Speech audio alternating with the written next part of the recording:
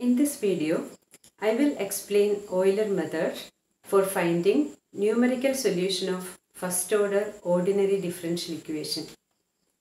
First of all, let me explain what we will do in numerical methods of finding solution of differential equations. You consider this example. Solve dy by dx is equal to y, given that y0 equal to 1 and find y of 1. So you have learnt a method for solving this one. That is, we can separate variables here. So we can rewrite this equation in this form, and then integrating we will get log y is equal to x plus c. And using this initial condition, we can find value of the constant c, and substituting this c here, we will get the solution as y equal to e raised to x. Then if you want to find out y of 1, we can put x is equal to 1 here, and we will get solution at x is equal to 1 as e. Actually, this is the function for the solution, that is y equal to e raised to x, and at 0 value for y is given as 1, and then we got the solution, and then with this curve we can find out solution at any value. So but in numerical methods, we can obtain this value directly without finding this general solution or this one, this particular solution. So without finding these two, we can find the value of the solution at a given point. So in this module, you have to learn 3 different methods for finding solution of first order initial value problems. That is, problems of the form dy by dx is equal to f of x comma y, given that y of x naught is equal to y naught. So this is the initial condition. So it's a problem, differential equation problem with initial condition. Such problems are known as initial value problems. So you have to learn 3 methods in this chapter. The first is Euler method, and second one is improved Euler method, and third one is Runge-Kutta method. In this video, I will be explaining Euler method. So actually in all these methods, we find numeric approximation for the solution at equidistant points on the x-axis. That is, if I am taking this as x naught, suppose x naught is 0, and then at x1 and at x2 and at x3, at all these points we can find out the solution. All these are equidistant points. Let the distance be h. Okay, so these are the x values with equal spacing h. So then at this x1 we can find out what is the value of the function. At x2 we can find out what is the value of function. At x3 we can find out what is the value of function. Like that it goes. So therefore, these methods are step-by-step methods in which we will be using the same formula in each step. So therefore, it involves lot of calculation, but with the help of computer we can write program and we can evaluate all these values. So now I will be explaining this Euler method. So this is the problem, and let y of x be the solution. So we can write down Taylor series expansion for this solution. That is, y of x plus h is equal to y of x plus h into y dash x plus h square by 2 factorial into y double dash x plus etc. So this is the Taylor series. And now if h is very small, we can ignore the values of higher powers of h. So we can ignore values from here onwards, so that we can write y of x plus h is equal to y of x plus h y dash x. And now y dash x is same as f of xy.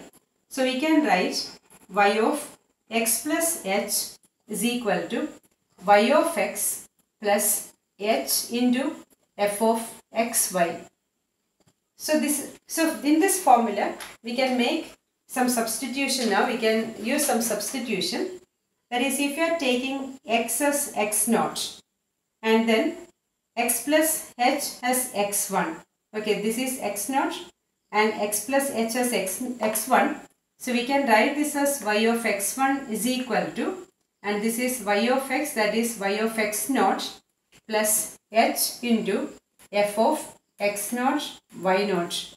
So that means x1 is x naught plus h. I have taken like that. So x1 is very close to x1 because x1 is equal to x naught plus h. It is very close to x naught. So then if you know the value of y at x naught, we can find out value of y at x1 by using this formula where x1 is x naught plus h, or it is very close to x naught. And similarly, you can find out y of x2. That is, if you are giving x is equal to x1 and then x1 plus h will be x2. So you can write it as y of x1 plus h of f of x1 y1. So that means if you know the value of y of x1, that is the solution at the point x1, we can find out solution at the point x is equal to x2 by using this formula. So now we can generalize this formula.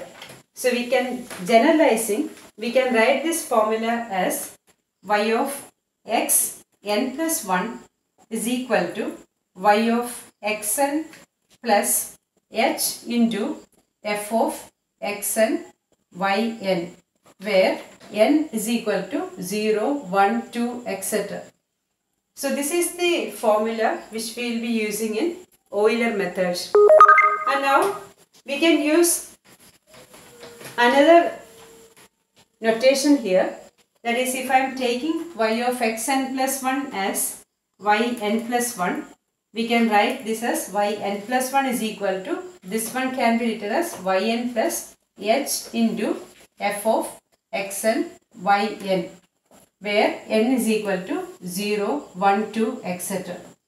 So I'll be using this formula in solving problem. So these two are same. Okay, so you can use any of the form.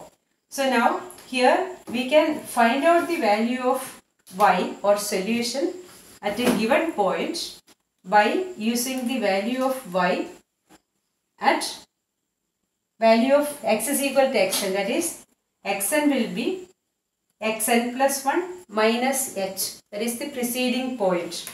So now I will demonstrate this Euler method by solving a problem.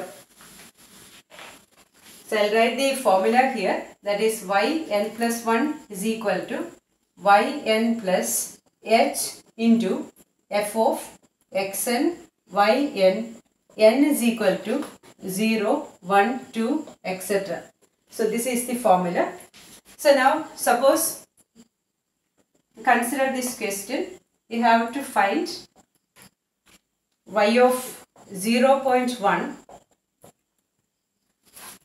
if y dash is equal to y minus x by y plus x, y of 0 equal to 1, taking h is equal to 0.02. Suppose you have to find out y of 0.1, that is solution of this differential equation at the point x is equal to 0.1, and this is the differential equation. Okay. So now this is the general theory. Now we are comparing these two. This is dy by dx, here this is dy by dx. So then f of xy is equal to y minus x by y plus x. And now this x naught, that is 0, and now y naught is 1. So I will write all these values now. That is, f of xy is this function, x naught is 0 and y naught is 1.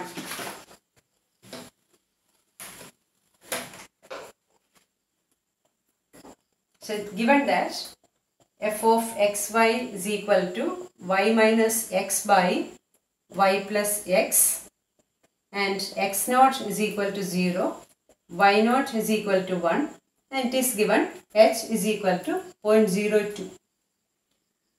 So now, if you are using this formula for the first time, you will get value of y at the next point. That is when x1 is equal to x0 plus h. And here x0 is 0 and h is 0.02. So you will get, in the first step, you will get value of y at 0.02.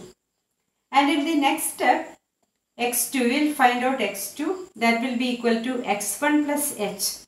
That is, x1 is 0.02, h is also 0.02, so you will get it as 0.04. And like that it goes, x3 is equal to x2 plus h, that is equal to 0.06.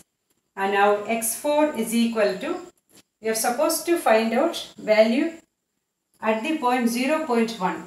So till you get 0.1, we have to find out the values of x. x4 is equal to x3 plus h, that is equal to 0.08, and x5 is equal to x4 plus h, that is equal to 0.1. So then you will get the value of y at 0.1 at this step. So then first of all you find out x1. Now you find out y of x1.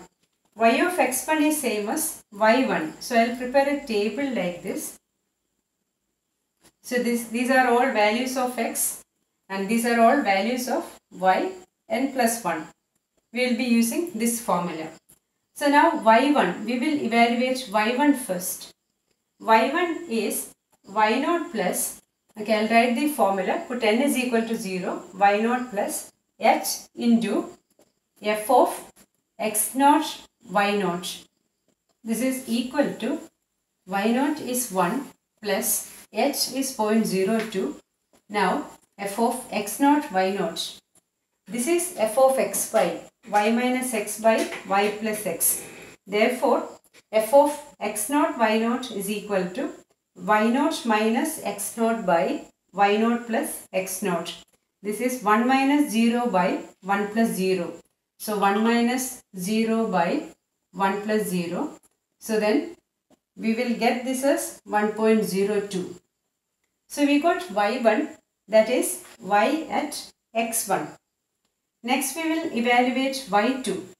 y2 is y at x2, that is y at 0.04.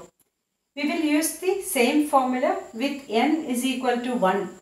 So then 1 plus 1, that is 2, y2. Therefore y2 is equal to y1 plus h into f of x1 y1.